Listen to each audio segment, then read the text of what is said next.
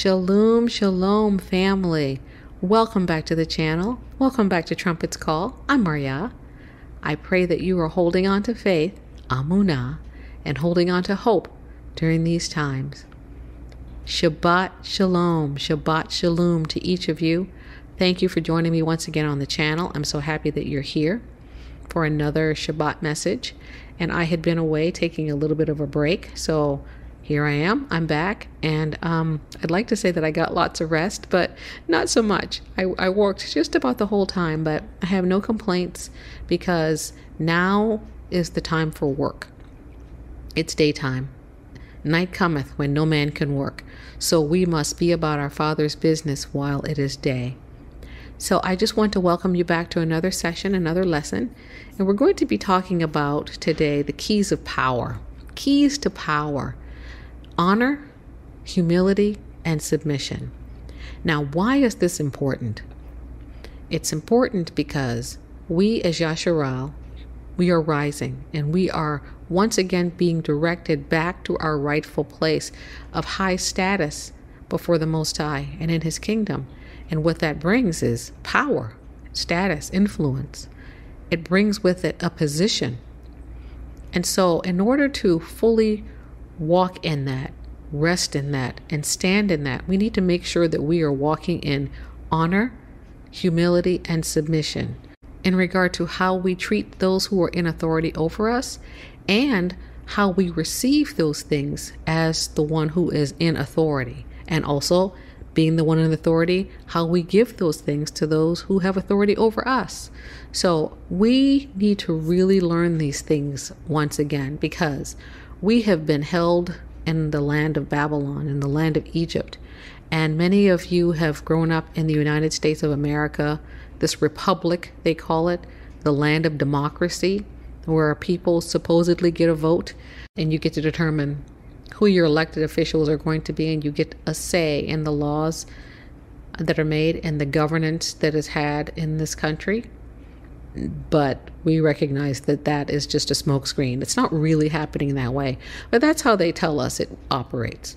But that's not the way that the kingdom of heaven, the kingdom of the Shamayim works.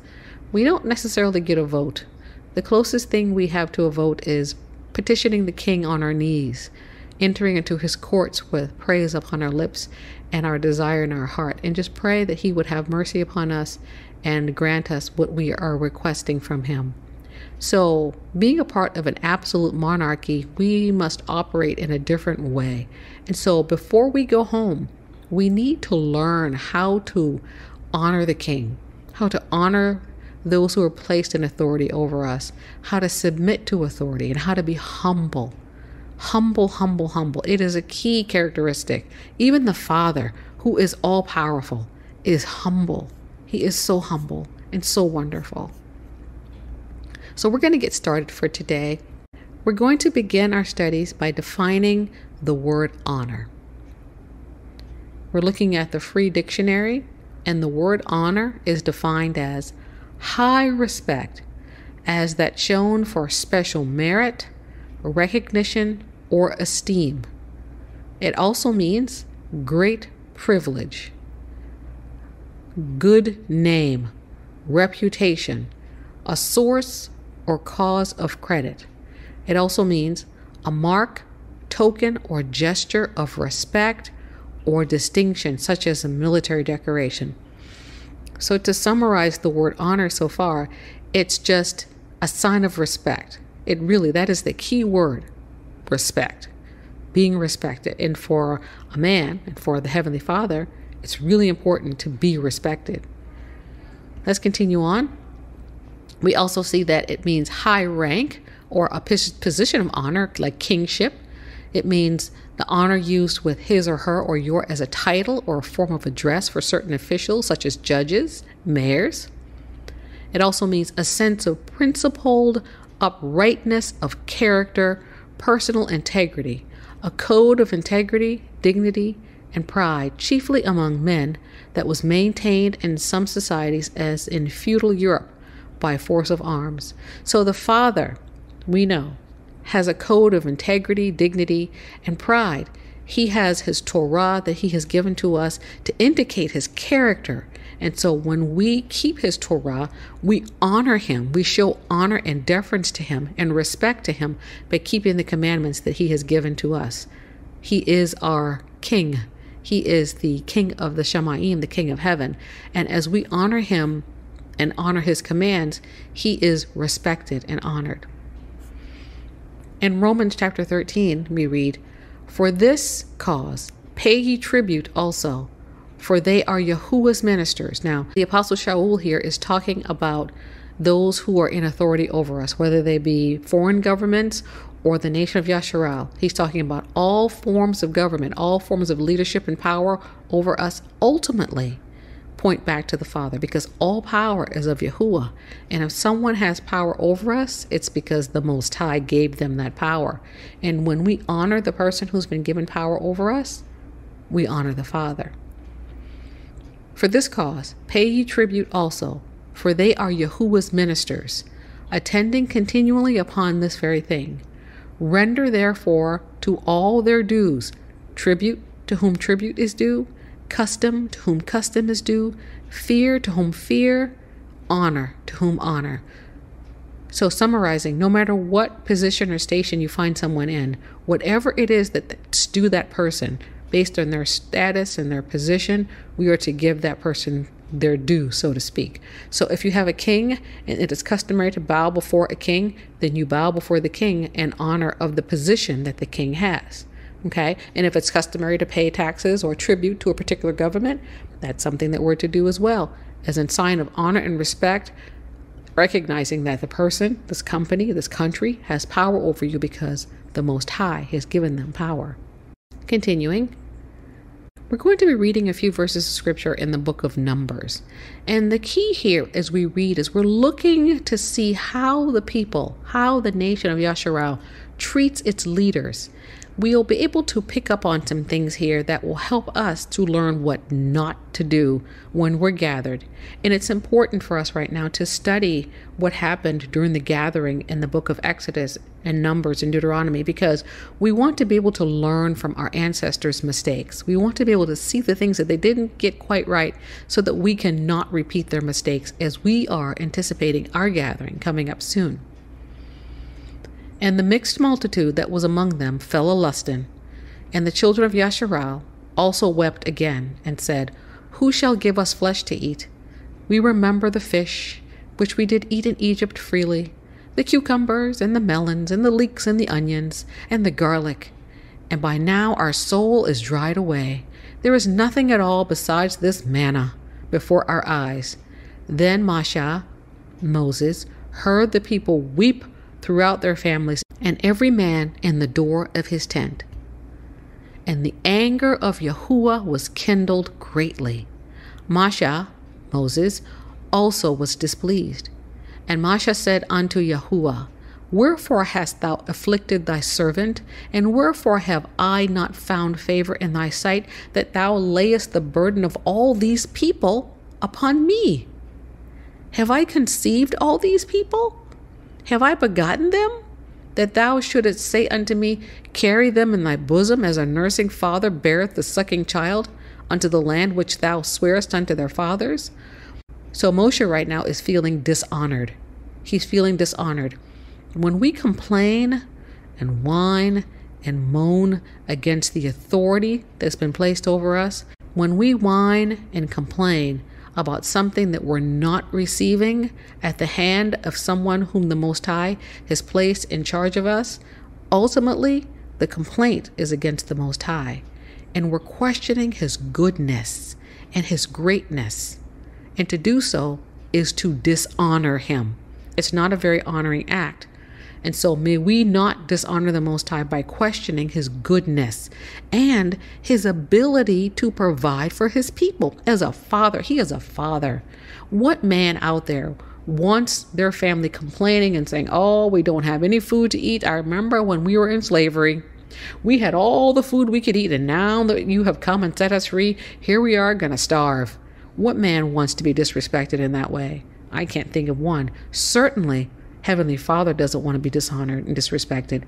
And Masha doesn't want to be disrespected either, because he has been given authority over these people and they question his every move. It's dishonoring. To the nth degree, it's dishonoring. So let's define the word dishonor. Back to the Free Dictionary again. It means loss of honor. Simply put, respect or reputation. So when you lose a sense of honor, respect, or reputation, you have been dishonored. The condition of having lost honor or a good repute. A cause of loss of honor. Failure to pay or refusal to accept a note, bill, or another commercial obligation. To bring shame or disgrace upon. To treat in a disrespectful or demeaning manner. To fail or refuse to accept or pay a bill, a note, or a check, for example. So the key to dishonor is a loss of respect. Losing face, so to speak. So to walk up to somebody who has great position and great authority and question it. Question their authority, question their power, question their wisdom, question that maybe you don't know what you're doing. Maybe, just perhaps, the person that you chose and put in charge of us, maybe he doesn't know what he's doing. And if he doesn't know what he's doing and you chose him, maybe you don't know what you're doing either. It is the height of disrespect. And that is what our ancestors were doing to the father and to Masha as they continued to question everything that they did and complain. Complaining is dishonoring. We shouldn't do it. We should try not to do it as much as we can. And when we find ourselves in the process of doing it, we need to immediately pivot and start giving praise. The minute you find yourself complaining about something, stop yourself and begin to praise. Just reverse what you just did. So now we're going to talk about leadership, because in the process of honoring, we must recognize the leadership or the authority that the person whom you're honoring has over you. So if you're honoring someone, 9 times out of 10, this person is going to have some sort of power and authority over you. It's going to be some sort of leader, someone with status and position. But before we do that, I want to briefly talk about Moses' name. Now, I have been using the name Moses or Moshe or Musa. I've used plenty of names for Moses. And I'm in the process of continually learning this Paleo Hebrew. So I'm still a work in progress. So please be patient with me as I continue to learn. So I wanted to study out Moses' name because I wanted to make sure I was calling him what was accurate based on the Paleo Hebrew. Okay, so we know based on Wikipedia.com that Moses' given name in English, as we render it, is Moses. But according to the Torah, the name Moses comes from a Hebrew verb. So Moses' name essentially is a verb, and it means to pull out or to draw out, meaning of water, to draw out of the water. As we know, Moses was drawn out of the water, the river Nile, by Pharaoh's daughter, saving his life. So she named him to draw out. So it goes on to read, and the infant Moses was given this name by Pharaoh's daughter after she rescued him from the Nile. And we read that in Exodus chapter 2, verse 10. So the word Moses means to draw out. So I thought, well, let's see what that word is. And in the Hebrew, the word to draw out is Masha. It's Masha. It's the same Hebrew letters as the word Moses or Moshe in Hebrew, but it's pronounced a little differently. So I had been pronouncing it Moshe, but properly rendered, it's more likely Masha in the Paleo Hebrew. So you will hear me calling him Masha from now on, because Masha means to draw, as if to draw out of water. Okay? So I just wanted to explain that really briefly. Continuing on. Whence should I have flesh to give unto all this people? For they weep unto me, saying, Give us flesh, that we may eat. I am not able to bear all this people alone. Moses continues to bear his heartfelt complaint before the Most High. He's saying, it's just too much for me. It's just too much. They're complaining too much. I cannot bear up under all this pressure. He goes on to say, because it is too heavy for me, too heavy a burden. And if thou deal thus with me, kill me, I pray thee, out of hand.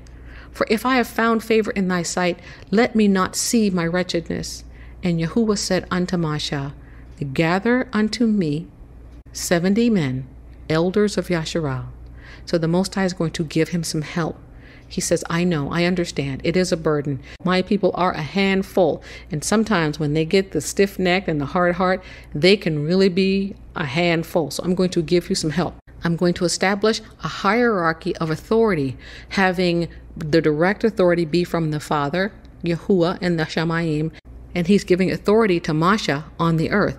And then from Masha, he will distribute this power and this authority and this anointing to 70 elders of Yasharal. Continuing, whom thou knowest to be elders of the people and officers over them, and bring them unto the tabernacle of the congregation, that they may stand there with thee. And I will come down and talk with thee there. And I will take of the Spirit, the Ruach, which is upon thee, and will put it upon them. And they shall bear the burden of the people with thee, that thou bear it not thyself alone. And you find that in Numbers, Bamidbar, chapter 11. So what we're seeing here is the establishment of judges / elders and leaders that have been given authority to lead alongside Masha. Because the burden is too much for him to bear alone, he's being given help. So there's an authority structure, a judgment structure, judges being established, elders being established. And I'm going to say, brothers and sisters, this is what the Father, I believe, is doing right now at this time. We are at the cusp of our gathering out of here, and the Father, in the realm of the Ruach, and even in the realm of sight, is choosing for himself leaders. He's allowing this Masha anointing to fall on certain people that he's chosen in this hour to help administrate and to lead and to govern and to teach and to instruct and to rebuke and to exhort. We see it happening all around us as the Most High is raising up his people in this last hour, both male and female. This anointing is falling upon these people whom the Most High has chosen. He is preparing us for the trip home, and he's establishing his leadership already. And that is why it is so important that we respect, honor, and submit to the authority that the Father is bringing forth now. Because if we can't submit here, we certainly won't be able to submit once we get back into the land. So this is a test for us to see how well we handle the leaders that the Most High is raising up in this hour. Are we going to be critical of them as Miriam and Aaron was with Masha? Are we going to question their loyalties? We're going to question who they're married to? Are we going to accept if the Father has given this person authority, if the Father's raising this person up, he knows what he's doing? Continuing on, we're reading in Revelation chapter 5, and has made us unto Yahuah kings and priests, and we shall reign on the earth. This is an indication of our future standing before the Most High on this earth, kings and priests. Now, let us be aware that not every single Hebrew is going to be a king or a priest. If every single Hebrew is a king or a priest, who's going to be in the congregation of the righteous? So the Most High, based on my understanding of Scripture, is choosing the faithful to elevate and place in positions of leadership and authority within the kingdom. And he's watching and seeing and determining who he will raise up right now. In Revelation chapter 1, we read, and he has made us to be a kingdom of priests to his Yahuah and Father, and to him be glory and dominion forever and ever. Amen. So once again, we see this reference to a kingdom of priests. We will have priests and kings within the nation of Yasharal. And then there will be strangers and foreigners and Gentiles who will be brought into the kingdom to live and to serve within the kingdom, to serve the Father and to serve those whom the Most High is giving authority to. And also we read in Isaiah, Yashayahu, chapter 61, but you will be called the priests of Yahuah. You will be spoken of as ministers of our Yahuah. You will eat the wealth of nations, and in their riches will you boast. Yes, so that is what is coming for us as Yasharal is rising. Yasharal is rising, and so our future is to eat the wealth of the nations and to be baruched like we've never experienced before. And so even if not all people within the nation of Yasharal are kings and or priests, they're all going to be benefited. They're all going to be baruched. They're all going to be used of the Most High in some way to benefit his kingdom. And so we are a nation of kings and priests. And in the nation, the Most High will raise up whom he chooses, when he chooses, to be given positions of authority. And as that's happening, we've got to learn how to respect that authority, lest we fall into trouble like our ancestors did in the wilderness. Continuing. And when the people complained, it displeased Yahuah, and Yahuah heard it. And his anger was kindled, and the fire of Yahuah burnt among them, and consumed them that were in the uttermost parts of the camp. I'm going to pause right here, because the people were complaining against Moses, Masha. They were complaining about not having something that they felt that they needed. They were complaining, and when they complained, Yahuah heard it. When we complain, brothers and sisters, Yahuah hears us. When we complain about someone that's put an authority over you, when you complain about your husband or complain about your wife or your boss or your president or whomever, Yahuah hears you. He hears you. And he does not like complaining. He does not like murmuring or backbiting. He just does not like that. He wants us to be thankful for all things. And he wants us to be able to see his hand in all situations, even though they may be unpleasant. Even though they may really hurt us or disappoint us, he wants us to be able to see his hand in it and give praises to him, even though we may not understand. Continuing. And the people cried unto Masha, and when Masha prayed unto Yahuah, the fire was quenched. And so you see Masha right here being an intercessor. You see him standing in the gap for the same people who are complaining about him. Look at that. Look at that.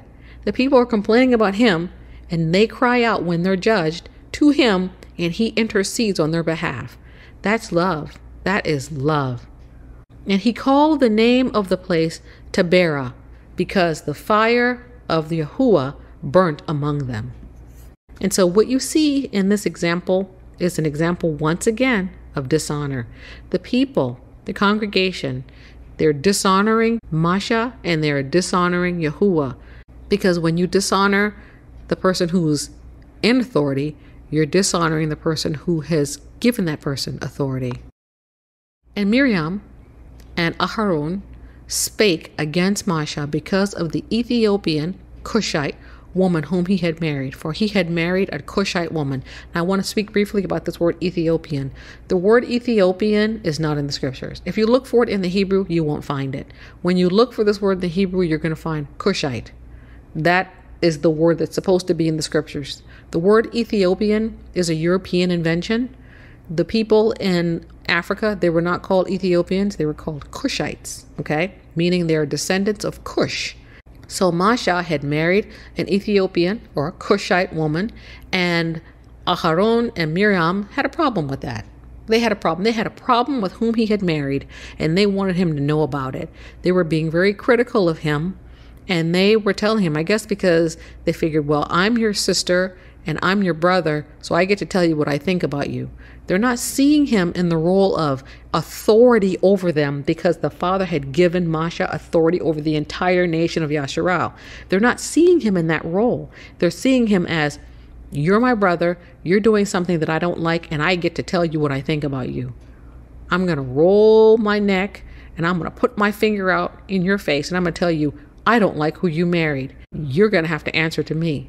Well, those who have been given authority don't answer to the people. They answer to the Father. They answer to the one who has placed them in authority, the Father. So Moshe's answer was to the Father, not to Miriam or Aharon. That is not who he was to answer to. So they're unhappy that he married a Cushite woman. So let's speak about this before we move on. This Cushite woman that Masha married, people look at this and they say, well, it had to have been Zipporah. Zipporah is the woman that he married. So she had to have been the Cushite woman that they weren't approving of. Well, when you read the scripture, we'll see very clearly that Zipporah was a Midianite, and she was a descendant of Abraham. One of the children that Abraham had with Keturah, his wife after Sarah died, was named Midian. And so the descendants of Midian are the Midianites. And so the woman that Masha married was a Midianite. Her father, Ruel, was a Midianite. So Midianites are not Cushites. Cushites are the descendants of Ham. And Midianites are the descendants of Shem. They're Shemites.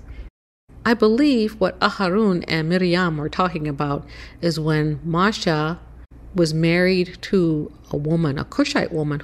So this is not in the scriptures. It's in the book of Jasher. You find in the book of Jasher that Masha, when he left Pharaoh, he was a young man. He went and he lived among the Cushites. And he lived with them for a while. And then the king died. And when the king died, they saw the wisdom in Masha. And they made him king over the Cushites. And he reigned over the Cushites for 40 years. And when he reigned over them, they said, well, since you are the king, we're now going to give you the king's wife. And so he took this wife, this woman, to be his wife. He didn't choose her, but she became his wife. And as a result, now he's married to a Cushite woman. And I believe this might be what they're referring to. But if you read the book of Jasher, you'll see that Masha may have been married to this woman, but he never touched her. 40 years, he never touched her. He never consummated the marriage. So how much of a marriage really was it? But he never did. He honored the father so much, and he said, we are instructed not to take wives from among the Cushite women, among foreign women, and so he never touched her. So remember, Masha is a Levite, and the Levites have specific instructions of the Most High to only marry daughters of Zion. They are instructed. They are not to take wives from amongst the nations. Now you'll see examples of other men, Hebrew men in the scriptures who marry Canaanites and other ites around the region. And some of those marriages the Most High approves of. At least he doesn't disapprove of it in the scriptures. We don't read about that. But with regard to the Levites, the priests, they are only allowed to marry women who are daughters of Zion. Here it is now, many, many, many years after this has happened, and you have Miriam and Aharun bringing this up to Masha as if it's a problem. But the father has approved of Masha. You know that he has approved of him because of the works. That is a sign. The sign of the father's approval is that he doesn't bring us under judgment and destroy us, and that his presence is with us continually. And when we ask him for things, he answers. That's a sign of intimacy. That's a sign of relationship. So Miriam and Aharun should have known that Masha had a relationship with the Most High, and of that if he was doing anything that was displeasing to the father would have told him. So they're upset because of this Cushite woman, and we're going to continue to hear what they have to say. And they said, hath Yahuah indeed spoken only by Masha? Oh, here we go. I think this is the heart of the matter right here. And they go on to say, hath he not spoken also by us? Oh, yeah. And here's the next line. And Yahuah heard it. Remember, brothers and sisters, he hears it all. When we complain against the authority, he hears us, and he does not like it, because to question them is to question him. He doesn't like it. So he's like listening. And then he's going to act. And we're going to see how he responds to this accusation and this attack against his anointed, Masha. So let's talk a little bit more about what they're saying here. What Miriam and Aharun are saying. Are you the only one who's anointed, Masha? Are you the only one who hears from the Most High? We hear from the Most High. What gives you the right to take authority over us? We hear from him. Don't you know about the priesthood of all believers? I'm a priest. You're a priest. We're all priests. We all hear from the Most High equally. You have no right to have any authority over us.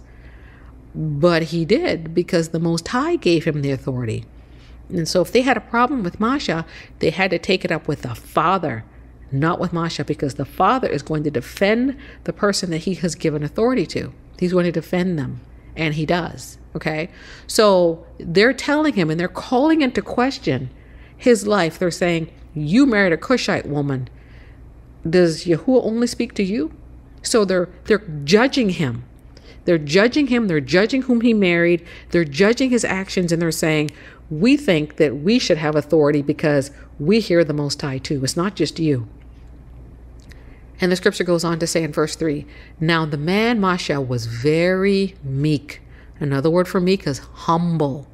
above all the men which were upon the face of the earth. That's quite a statement. The scripture is saying that essentially Masha was the most humble man on the face of the earth. And Yahuah spake suddenly unto Masha and unto Aharon and unto Miriam. And this is what he said. Come out ye three unto the tabernacle of the congregation. This reminds me of getting called to the principal's office. Ooh, you in trouble. You getting called to the principal's office? You in trouble. The Most High is calling these three out unto the tabernacle of the congregation. And they three came out. And Yahuah came down in a pillar of the cloud and stood in the door of the tabernacle and called Aharon and Miriam. And they both came forward. Oh, I would be shaking in my boots at this point. And he said, hear now my words. Ooh, I'm scared. I'm scared for them. I'm scared for myself. The Most High saying, hear me now and hear me well. Hear now my words. And then he says, if there be a prophet among you, I, Yahuah, will make myself known unto him in a vision, and I will speak unto him in a dream. My servant Masha is not so, who is faithful in all mine house. He has given him authority in his whole house, the whole nation of Yasharal, and he's saying he's faithful. This is the Most High's way of saying, I find no fault with him. How dare you find fault with him? He's my servant that I've placed in charge of my whole house. I find no flaw in him. How dare you find flaw? This is a dangerous thing, to stand before the living Yahuah and be at fault. And in this moment, what we're seeing is them rebelling against the authority that the Most High has established. Plain and simple, they're in rebellion. Then they're in sin. And it's a dangerous place to be. It really is. Before we move on, I'm going to define very quickly this word humble, because we see that the Most High describes Masha as being meek, very meek, which is humble. So it's defined as marked by meekness and modesty in behavior, attitude or spirit, not arrogant or prideful, showing deferential or submissive respect, low in rank, quality, or station, unpretentious, lowly. To cause to feel humble, to cause to have a lower condition or status, to abase. We can see that this word is from the Middle English or French Old English, from the Latin humilis, which means low or lowly, and also from the word humus or humus, which means ground. It's as if to lay yourself flat on the ground because you are making yourself lower than everything around you. That is what Masha was like. He was humble. He was unassuming. He did not boast. He wasn't prideful. He wasn't arrogant. He didn't say, I've got the authority. You've got to listen to me. He didn't do that. And yet they still criticized him. But the Father is his defense. Yahuah is his defense. And when we place our trust in the Most High, he will be our defense. He will defend us. Continuing. So we find that the Most High has made a statement about Masha. So we're continuing on to see what action the Most High takes against Miriam and Aharon. Verse 8. With him will I speak mouth to mouth, even apparently not in dark speeches, and the similitude of Yahuah shall he behold. Okay, so this is profound. What the Most High is saying, if there's a prophet among you, I will speak to him in visions and in dreams, but not so with Masha. I don't speak to him in visions and dreams. I speak to him face to face. Face to face. This is superior to dreams and visions. There are prophets who are called, who are communicating with the Father via visions and dreams, but Masha, face to face. He says, I speak to him mouth to mouth. And even apparently not in dark speeches, not in things that have to be interpreted, but I speak to him plainly, and the similitude of Yahuah shall he behold. He shall behold the likeness, my likeness. Now, who is the likeness in the image of Yahuah? It's Yahusha. Yahusha is the likeness in the image of Yahuah. So he beholds him. He beholds the messenger of the Most High, face to face, mouth to mouth. And then he goes on to say, and this is frightening and terrifying. He goes on to say, wherefore, then, were ye not afraid to speak against my servant Masha? Oh, Father. He's asking them, weren't you scared? Weren't you afraid to speak against the person that I have chosen, my servant? Weren't you afraid to put your mouth on him? Didn't you fear? Didn't you know that if you place your mouth or your hands on the Most High's anointed, I'm going to defend him and judge you? Didn't you know that? Didn't you know that? Weren't you afraid? Weren't you afraid to speak against him in the way you have?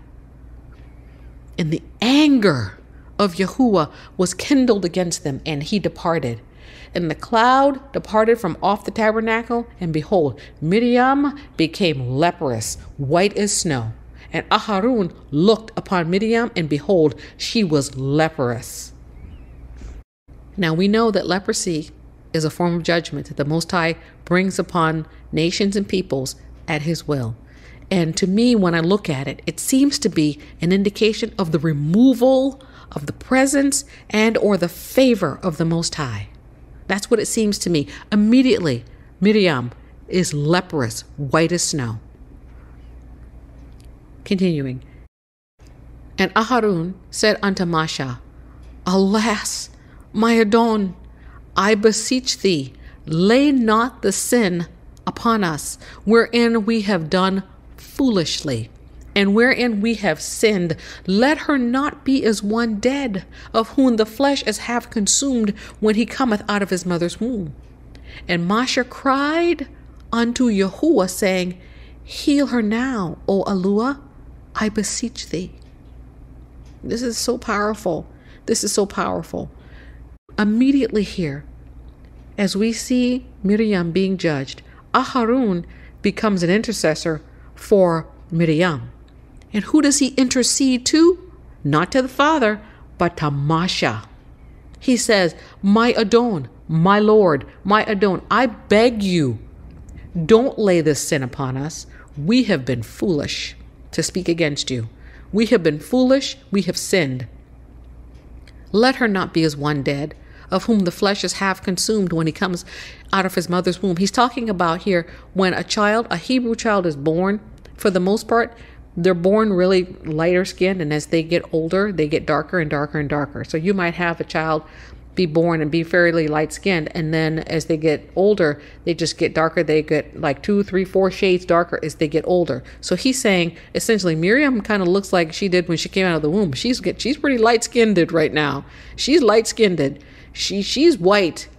And so she's going to be one like Dad, because how can you really survive in that hot sun on the continent having this white skin like this? Not every day, not day in and day out. And especially when you're not used to it, you don't know how to protect it from the sun. They did not have sunscreen back then. So here she is, leprous. And you know, because she's got leprosy, she's going to be kicked out of the camp. She's not going to be able to stay with the rest of the Hebrews. So Masha cries out for his sister, and he intercedes for her to his friend and his authority, Yahuah. He says, I beg you, heal her now. Heal her now. And in this instance, you see Masha, leader, also being intercessor. He is interceding on behalf of Miriam, even though she sinned against him, even though she talked about him, even though she treated him like he was sinning against the Most High. Here he is interceding for her. And this is how the father responds. And we read, and Yahuah said unto Masha, if her father had but spit in her face, she should not be ashamed 7 days. Let her be shut out from the camp 7 days, and after that, let her be received in again. Wow, this sounds just like something my mom would say. You know, we grew up Gullah. This sounds just like something my mom would have said, or one of our aunties or great aunts or grandmas or something would say. If you had but spit in her face, if your father had but spit in her face, if you had just disciplined her, she wouldn't be such that she would be flying off the handle and getting into things that she shouldn't be involved in. But the father had mercy upon her, and he said, "You're going to be out of the camp 7 days." She was outside the camp. She couldn't come in. And after that period of time, she was allowed to come back in again. So this is what happened to her as a result of putting her mouth and her judgment upon the Most High's anointed, upon his chosen. We must be very careful, brothers and sisters, during this time, because there are people that he's choosing. He's raising them up, and we may not like them. We may not like their lifestyle. We may not like the choices that they made. We may not understand. We may not like how they talk to people. Now, ultimately, we should all be loving to one another. But the Most High is the judge, not us. So if there's something about a leader that you don't particularly like, take that thing to the Father if you must. And then allow the Father to school you or correct you or advise you or whatever.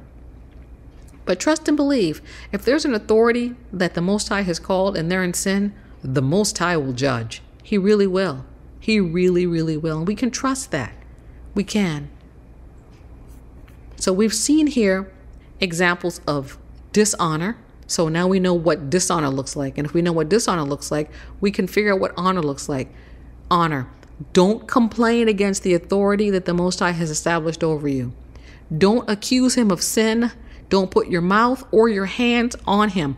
Honor the position. Even if you don't feel like you want to honor the person, honor the position, honor the authority, because it's coming from the Father. And when you honor the position, you're honoring Yahuah. Okay? We've also seen some rebellion here, which is the lack of submission to authority. Submit to the authority that's been placed over you. And if Aharun and Miriam had done so, they would not have ended up judged.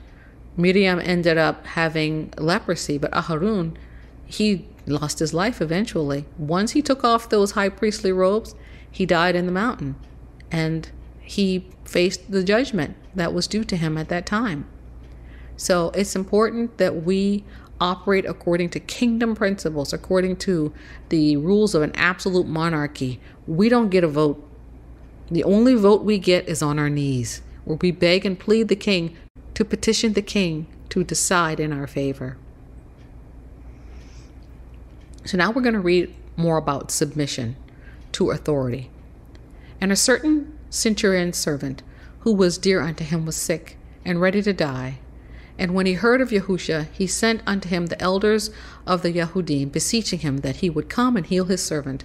And when they came to Yahusha, they besought him instantly, saying that he was worthy for whom he would do this. For he loveth our nation, and he hath built us a synagogue. Then Yahusha went with them. And when he was now not far from the house, the centurion sent friends to him, saying unto him, Adon, trouble not thyself, for I am not worthy that thou shouldest enter under my roof. Wherefore, neither thought I myself worthy to come unto thee. But say in a word, and my servant shall be healed. So this is pretty wonderful. What we see here, and it must be noted, I'm going to pay attention to this because this is important. You have this centurion. He's a Gentile, and he needs healing for his servant. Okay? And you have the disciples, the Talmudim, telling Yahusha, this man loves our nation. He built us a synagogue. Do you see that? He's been good to our nation, so you can allow your favor to rest on him, because he, as a Gentile, has baruched Yasharal. And he who baruchs Yasharal shall be favored by the Most High, because those who pray for the peace of Jerusalem, both the city and the people of the city, they shall be favored of the Most High. So this man, he even got a second look from the Most High's Son when he decided to show favor and goodness to the nation of Yasharal by building them a synagogue. So let that be a note to you, Gentiles, to be good to the Most High's people. Okay? And he's saying, this man, this centurion, who was full of faith, he said, I'm not worthy, Yahusha, for you to come under my roof. All you have to do is say the word, and I know that my servant will be healed. Great faith. Continuing.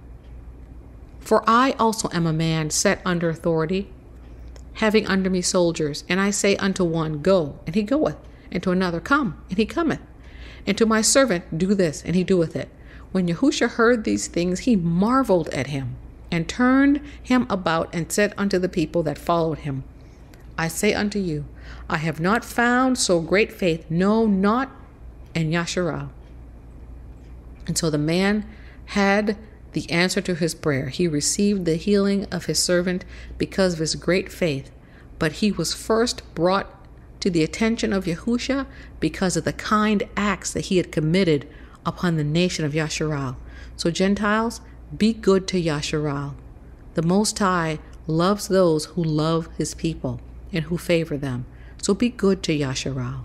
Be kind. Speak kind words. Do kind deeds. Okay? But we see here this idea of submitting to authority. The centurion had people under him. He knew what it was like to tell somebody to do something and expect them to do it. And he knew that if Yahushua but said the word, it would be done. It could not but be done. He knew that. And his faith was great. And Yahushua marveled at his great faith. And he was saying here that none of my people, none of the Hebrews here, none of the Yahudim have this kind of faith. They don't understand that all I need to do is speak the word and have it be so. They don't understand. But this Gentile, he understands. And he has received favor upon himself because of his faith and because of the kind acts that he has committed on behalf of Yasharal. I want to read one more verse of scripture, and then we're going to talk about one little topic, and then we're going to end for the day. We're going to find this in Isaiah chapter 49, Yashayahu. And he said, "It is a light thing that thou shouldest be my servant, to raise up the tribes of Jacob, of Yahuah, and to restore the preserved of Yasharal. I will also give thee for a light to the Gentiles, that thou mayest be my salvation unto the ends of the earth." What we're seeing here is the Most High referring to Yahushua, his servant, whom he raised up to gather, to raise up, to restore the tribes of Yaakov, the nation of Yasharal, to reserve and preserve the heritage of Yasharal back to its rightful place. That was Yahushua's mission, to bring salvation in every sense of the word, salvation in every area to the nation of Yasharal, but also to be a light unto the Gentiles, meaning those who had faith, like the centurion that we just read about. Those who had faith could not only partake of healing, but could also partake of life in the kingdom, could be brought into the kingdom to serve the kingdom. This is what Yahushua's mission was, to restore Yasharal and to be a light unto the Gentiles. And because we are ambassadors of Yahushua, it is our mission as well.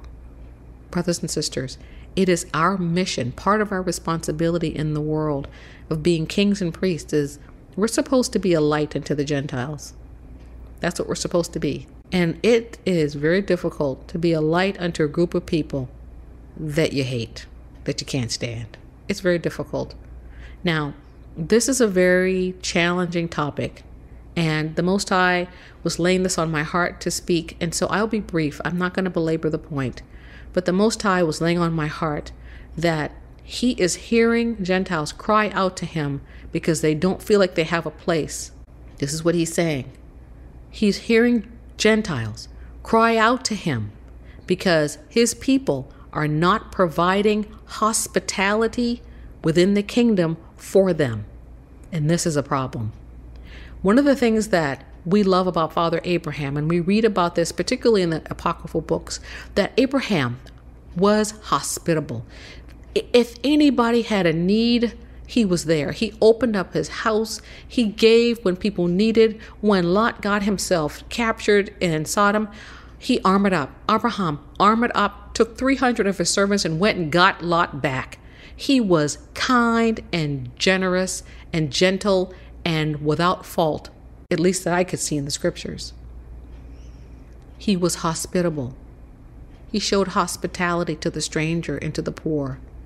And we are called to be like our father Abraham in this regard, to show hospitality to the stranger and to those who are poor in faith, those who are poor in Torah, those who are poor because they don't have access to the oracles of Yahuah. We have been given so much, and to whom much is given, much is required. Brothers and sisters, we hold the oracles of the Torah. We are the kings and the priests of the world.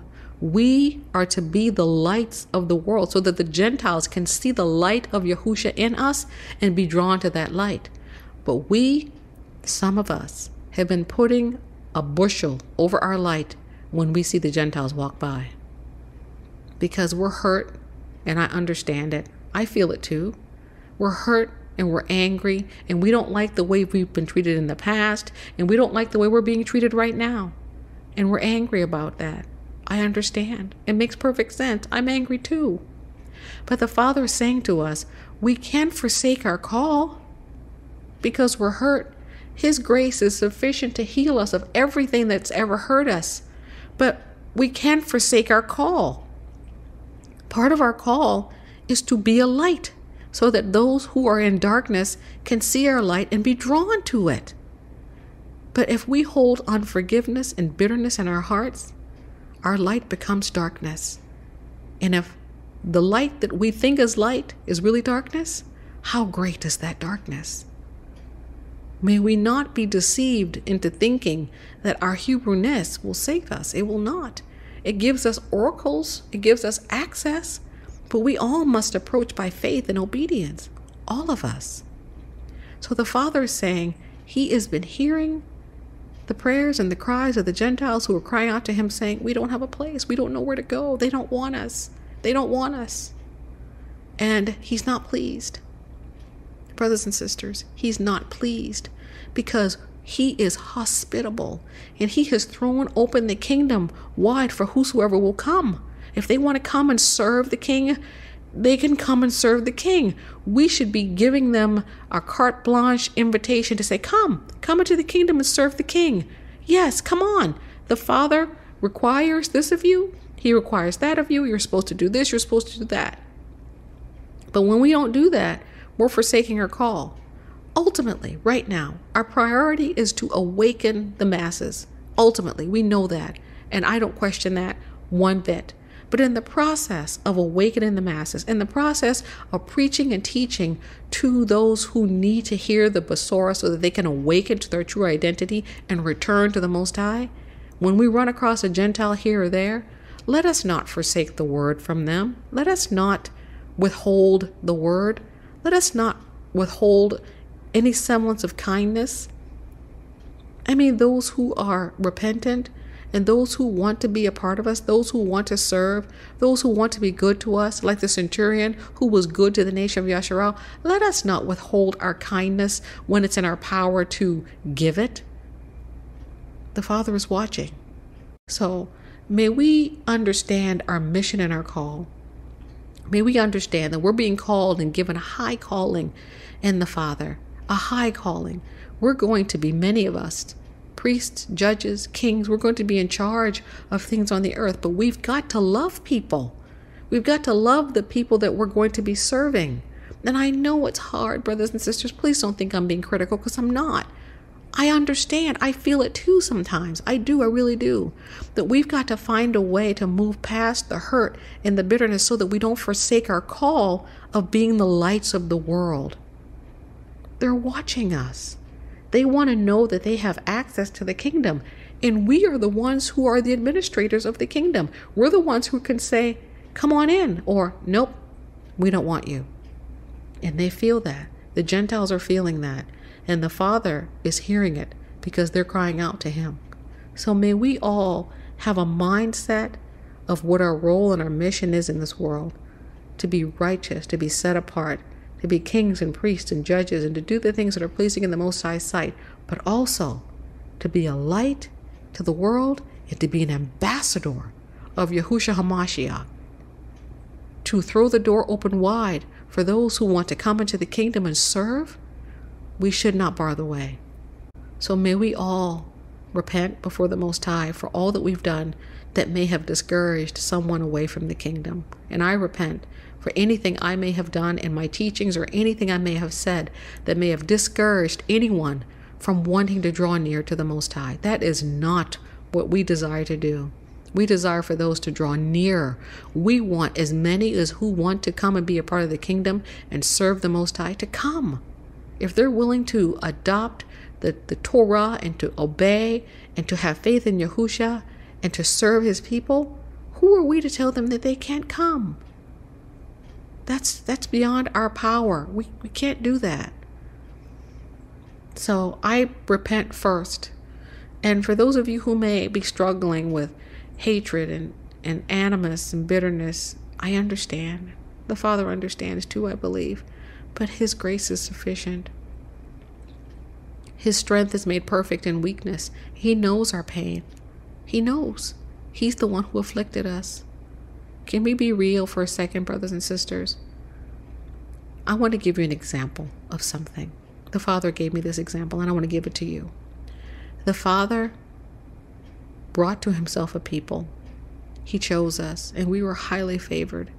We were so baruched, and we had a wonderful relationship with the Most High, but we kept turning to the Elohim, the gods of the nations, and wanting to worship them. And we kept turning from our King. We kept turning away. And finally He said, okay, go ahead and turn if that's what you want to do. He divorced the northern kingdom, but He held on to the southern kingdom.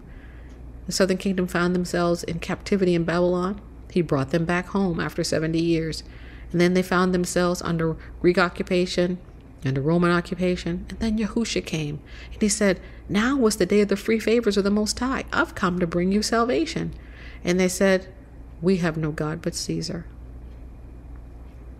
Once again, the people rejected the salvation that had been sent to them. So Yahuah said, your house is left unto you desolate. You will see me no more until you say, Baruch haba b'shem Yahuah. Baruch, blessed is he who comes in the name of Yahuah. That's what we were supposed to say the first time, but we didn't do it. So we must say it again, and we must mean it this time, and He will return. But here's the thing. When He declared desolations on our nations, and the Romans came, and the zealots thought that they were going to fight and have victory over the Romans. They did not, obviously. And our city was desolate and burned, and the temple was desecrated and destroyed.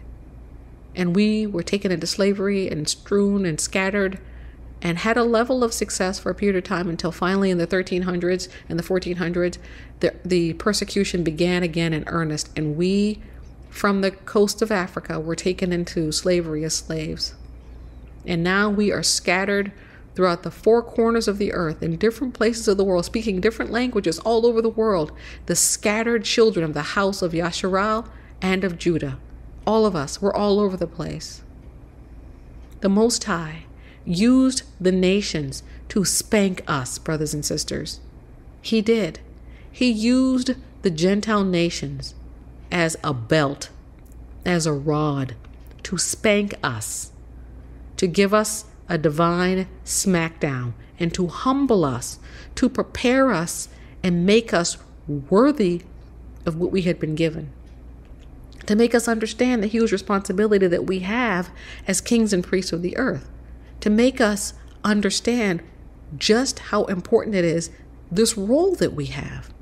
And after now, we're coming to our awareness and we're saying, oh my goodness, that's what happened to us. We were being punished for our sins. Oh, you mean I'm a Hebrew? Oh, I'm just now coming to this understanding. That's why that happened to us. And you know what's happening to some of us, brothers and sisters? We're getting angry. We're getting angry that we were judged. We're getting angry that our nation was declared desolate. We're getting angry that we were taken into slavery. We're getting angry that we were mistreated. We're getting angry. We're angry about that. I understand. I understand. We experienced unspeakable horror and we're angry about it. But here's what's happening. We're getting angry at the belt and not the one who was wielding the belt. The Father did it, brothers and sisters. It was the Father wielding the belt. The Father used the Gentiles to crush us. It was the Father's doing, and it was marvelous in His eyes. He did it. He crushed us. He bruised us. He whipped us. He beat us. He sold us into slavery. He did it. So if we're going to be angry, we got to be angry at Him because He did it. He used the Gentiles. They were His belt, His rod. Now, granted, they did take advantage and they did more than the Father intended. At least that's what I see in the scriptures. But the Father's going to recompense for that. He's going to take care of that. Bottom line is, it was the Father's hand that was wielding the belt, that was wielding the rod. And now we're mad at the rod and we're mad at the stick and we're mad at the belt.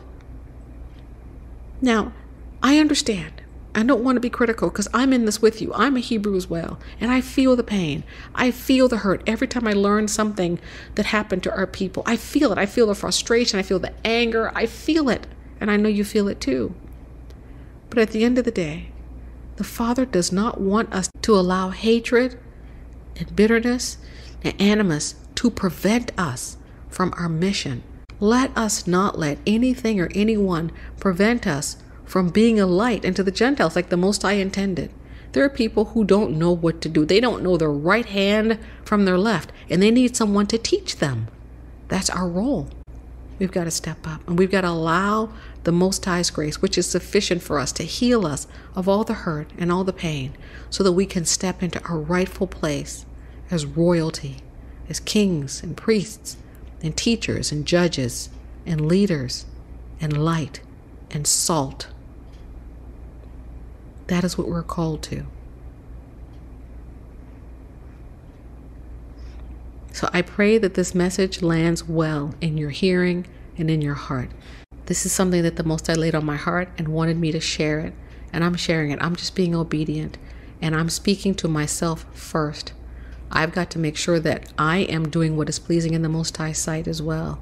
This is a message to all of us, not just some of us, all of us. So may we allow the Most High to heal us. May we take our rightful place within the kingdom. It was prepared for us. Well, brothers and sisters, I want to thank you for joining me here on the Shabbat. I want to thank you for your attention. I want to thank you for hearing. I want to thank you for allowing the Most High to take this message and imprint what He desires to be imprinted into your heart, and that which is of me and not of Him to just cast away. May every word that's spoken in the flesh and not of the Most High, may it fall on deaf ears. But those things that are spoken from the heart of the Father, may they be received and may they be acted upon. So let us recap very quickly. As we step into our authority in the earth, we have to realize that true power comes from being under authority.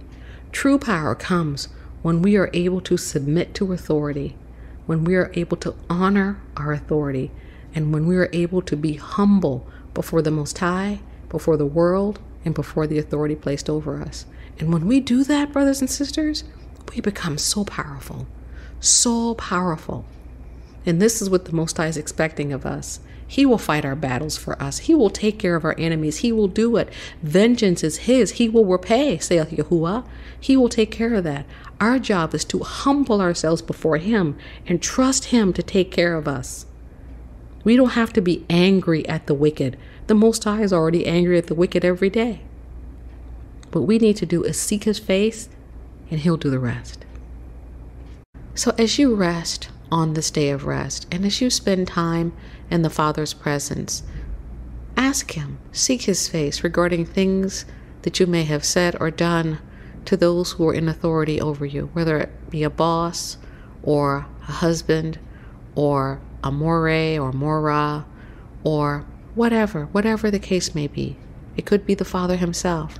Get in His presence and allow Him to show you those things that you may have done, those ways in which you may have been inappropriate regarding your respect for leadership, and ask Him to forgive you. And if need be, if you need to repent to that person, ask the Father to guide you in that. And also, with regard to the Gentiles, ask the Father to show you your own heart, and ask Him, as I will be today, ask Him to heal you.